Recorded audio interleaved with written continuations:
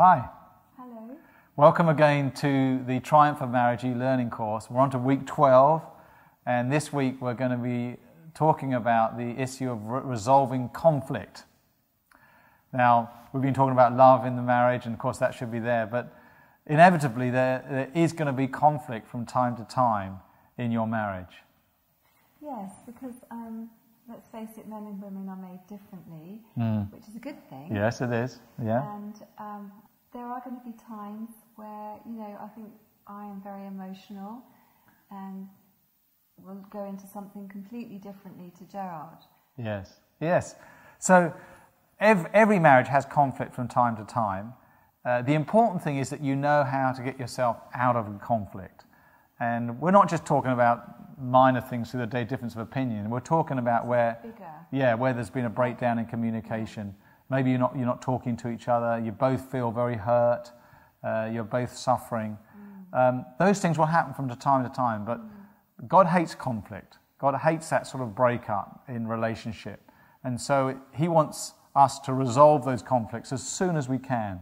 Before we get into the 5 issues we're going to talk about how to do that, it's good to understand the areas of sensitivity in your relationship, because conflict generally comes out in a time of stress, where for whatever reason in the marriage there's things that have happened that are causing stress between you, and that escalates, and then before you know what you're doing, you're arguing, and now you've got a major conflict at hand. So being aware of it. Money is a reason for stress. Sexual intimacy is not working as it should do. Maybe it's grief. Maybe you've had a loss in the family. That causes an extra level of stress and pain. Maybe children. They can be stressful from time to time. Maybe it's the in-laws. Lots of different reasons. Work. Lots of different reasons that can cause stress. Good to be aware when one or both of you are going through additional stress in your marriage, that you're extra sensitive, that you don't fall into conflict in the first place. So you're actually avoiding its preventative, if you like, wisdom to avoid that conflict. Exactly right. So what happens though when you, notwithstanding all of that, you find yourself in a conflict situation and you're not speaking to each other, you're feeling greatly hurt. The sad thing is when you really love somebody, often it's the people you love the most that we can hurt the most. That's just how it is. You don't want to. It's a horrible feeling and you want to get out of it straight away. What do you do? Well, we're going to go through 5 important steps to do. And hopefully you'll both be doing this, but if your spouse is not doing it, at least you can do it. You can be responsible for your own walk before the Lord. And the first thing you should do is pray. And you want to ask the Lord, we've got into this horrible situation. You see it, Lord. It's grieving you more than it's grieving me, and it's more than it's grieving my spouse. Please, would you come and help? Help me for this to do what I need to do to bring resolution as quickly as I can. Search me, Lord. Show me what I've done wrong. Be humble. Be willing to be shown. Maybe you've said some unkind things, or you've done some unkind things. Things that you've caused, things you shouldn't have done. Ask the Lord to come and help you. Jesus said of the Holy Spirit, He's a helper. And it's so lovely to ask the Holy Spirit to come and help us in those situations. Remembering that we're not fighting against flesh and blood. Your spouse is not your enemy, although it may feel like it at the time. No. He or she is not your enemy. Our enemy is the spiritual forces of wickedness that are in the unseen realm. And you can be sure that Satan has had a big play in this conflict that's happened. Especially if you've got something big coming up. Be aware of that. Satan doesn't want it to happen, and he's trying to get in there to spoil things. And so remember, that's where your enemy is, and that's what you want to deal with. So pray. That's the first thing you need to do. Ask for God's grace to help you to bring resolution. Step number 2 is containment. What do we mean by that? Well, we live at the moment in Southern California, and there's times where there's terrible fires that go on that ravage the mountains and the trees. It's awful. It spreads like anything, especially if there's a wind there. And they have the firefighting units out to put it out as soon as they can. So when we say containment, we're saying don't let it get any worse. Because what can often happen in a conflict situation is that you've broken communication, you're both very, very sore, and it's so easy for you to go at each other again. And you just keep it going. In fact, you can make it worse. So what you need to do then is to put a zip on your mouth and to not retaliate. We've talked about this before. even though you're hurting, even though these words are coming at you which are really painful, don't say anything. Remember that verse we looked at last week was a gentle answer turns away wrath. Contain it. Don't let it go any further by you adding to it with unkind words. Make sure you don't say that. Don't let any unwholesome words. We said that last week, didn't we? Yeah. So that's number 2. Number 3 is that we now looking for reconciliation. So how do we do that? Well, the first thing to do is to come back to the biggest reconciliation that's ever happened on planet Earth, when God himself came down in the person of Jesus Christ, and he came to reconcile sinful man to himself. And he stepped out and put himself out. Jesus always blows my mind. Jesus comes from the glory of heaven, comes to this broken earth where he's spat upon, he's hated, he's tortured, and eventually he dies for us. What did he do it for? To bring reconciliation between a sinful man and a loving God. Incredible reconciliation there.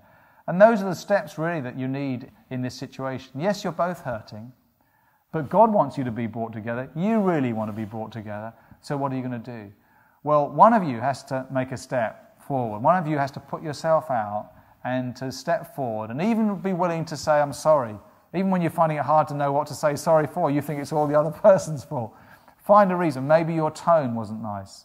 Maybe your spouse was saying all the unkind words, but your tone wasn't very nice in what you were saying. Or your manner. Something you can find, hey, I'm sorry, I should have been more careful. I should have listened to you more. Find something that you can say sorry for. Step out. Is it easy? No, it's not. It's not easy. You're going to be embarrassed by it. You're going to have to put yourself out. You're going to have to humble yourself to do it. But that's the step that you took. That's what Jesus did in coming to bring reconciliation here on earth. I find that in our marriage, generally, it's I need to take the step. And I think that's right, because Jesus said, husbands, love your wives, or it says in the Bible anyway, husbands, love your wives as Christ loves the church. So we're called as husbands to put ourselves out. And I think it should be, very often it's the husband who has to step out. And what I normally will come and say to Jeannie, I say, can we be friends again? I know, and the minute he says that, I'm like, what is this about? He's my best friend. What's happening to my heart? You know, it's stupid usually. Yes, it is. Not always, but... Yeah.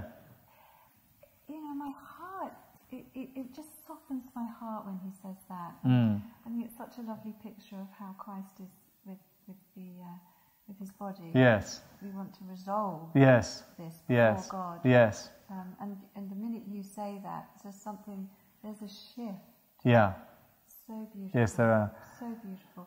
But having said that, can I just say, I'm sure sometimes I've said sorry. The women have to say sorry. Well, yes. It's not, Yeah. And do it as quickly as you can. The quicker you can reconcile, the easier it is. The longer you leave it, the worse it is. Yeah. So do it as quickly as you can. And I one of the things that... the sun goes down, doesn't it say? It does say that, yeah. Before the sun goes down, and if you can. I often think about how the Lord is hurting, if we've got a conflict. And we don't want to hurt the Lord anymore. So he wants us to be reconciled quickly. So we put ourselves out. Remember, it's more important to be reconciled than the issue itself. Often we think the issue is so huge. That's what I'm saying. Yeah, but not in the bigger scheme of things. No, yeah. It's so tiny in the heart, but Yeah. So be courageous. Go for it. And bring that reconciliation. So the next thing that's very important is resolving the issue, because you've said sorry, you've made up, the love's flowing again, but you've still got the issue. There's still an issue that needs to be resolved. Maybe the issue will go away in the context of you loving each other, but in some cases it doesn't. There still needs to be a decision. Now, in that instance, the rule in the Bible is that the wives should take the lead of the husband. Let's go back to the dance again. It is. The husband take a lead. Even if the wife is still thinking, I'm not sure if I really agree with that decision, what we often find in the Lord is that the Lord brings things round. When we take his way of doing things, he turns it around to make it right, whatever the short-term decision is. So husbands, love your wives, lay your life down for your wives, and wives, allow your husband to take a lead. Yes, that's going to take some humility on your side to do that. I was going to say, That's a huge leap of faith. That's the other side of it, isn't it? Leaping is in dancing as well. Yes. Yes. So, but that's how the Lord wants it to be, and that's a beautiful way. Jesus takes the lead, we follow him. He's at the head, isn't he? And we do what he wants us to do and guide with that, in a context of love, of course.